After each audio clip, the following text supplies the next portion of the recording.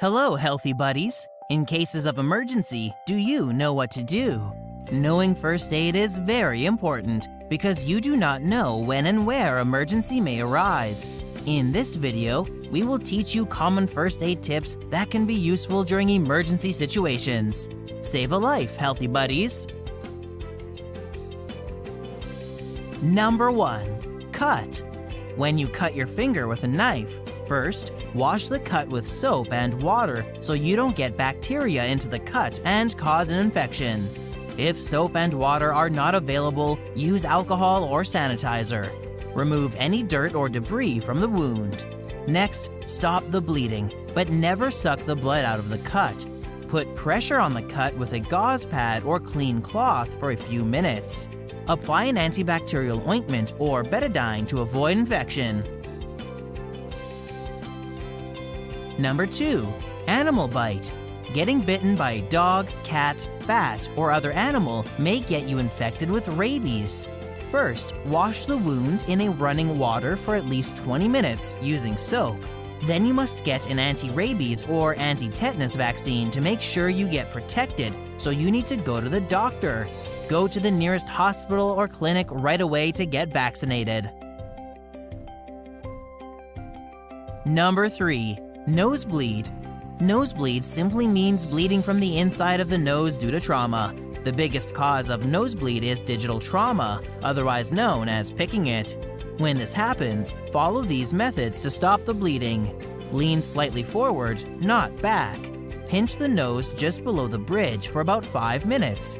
Don't pinch the nostrils closer by pinching lower. Check if the bleeding has stopped. If not, continue pinching and check back after another 10 minutes.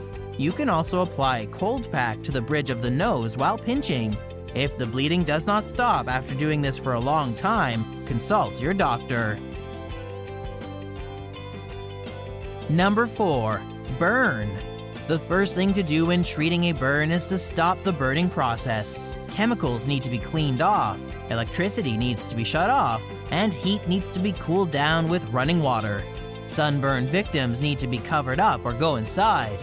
After stopping the cause of the burn, you then have to treat it. For serious burns, you might need to see a doctor or call 911. Take these first aid steps for burns. Flush the burned area with cool running water for several minutes. Do not use ice.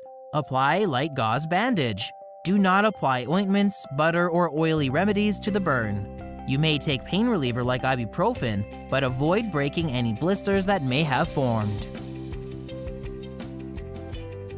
Number 5. Broken bone. Remember that all injuries in the extremities should be treated as fractures or broken bones, unless the X-ray says otherwise. Take these steps when you suspect a broken bone. Don't try to straighten it. Stabilize the limb using a splint and padding to keep it immobile. Put a cold pack on the injury. Avoid placing ice directly on the skin. Elevate the extremity. Take an anti-inflammatory drug like ibuprofen or naproxen. Remember that these steps also apply for a sprain. The symptoms for sprain are the same as fracture. You need an X-ray to differentiate the two. Number 6. Frostbite.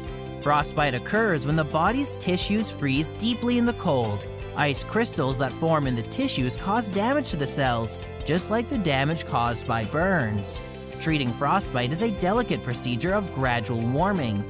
This should be done by professionals at a medical facility, but if it's not possible right away, here is what you should do.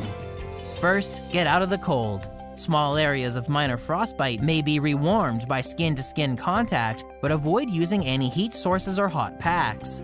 If you can't make it to a medical facility, use immersion of the affected area in warm water, 98 to 105 degrees Fahrenheit, for 20 to 30 minutes to rewarm it. Do not rub the affected area or use heat sources. Number 7. Blisters. If the blister is small, unbroken, and not very painful, it is probably best to leave it alone. Cover it to prevent continued rubbing and pressure on it that can cause it to swell more and possibly burst on its own. If the blister is large or painful, Follow these steps to drain and dress a blister. Use a sterilized needle and make small punctures at the edge of the blister. Extract the fluid. After this, apply an antibiotic ointment to avoid infection. Cover it to protect it from further rubbing and pressure. Number 8. Bee sting. Bee stings are either annoyingly painful or deadly, depending if you are allergic to the venom. Use these bee sting first aid tips to save you from the bee sting. Get the stinger out any way you can to prevent more venom being delivered. This is the very first thing to do. If the victim is known to be allergic to bee stings, use an EpiPen to prevent anaphylaxis or call 911. Use a cold pack to reduce swelling at the site, but take care not to cause frostbite. Do not apply the ice directly to the bite. Use an antihistamine like Benadryl to reduce swelling and itching. You may take ibuprofen or Tylenol for pain. Monitor for signs of anaphylaxis, including hives, redness or itching in any other areas of the body, and shortness of breath. Number 9. Jellyfish sting. Use vinegar. Yes, you probably heard it before, and it's not a myth.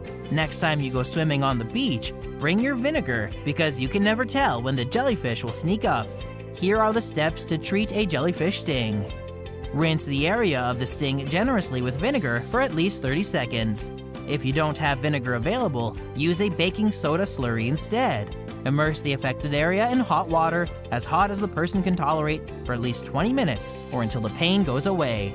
If hot water isn't available, use dry hot packs. If those aren't available, use dry cold packs. Other methods to relieve pain are less effective, such as urine, fresh water wash, papain, or meat tenderizer. Also, do not use a pressure bandage.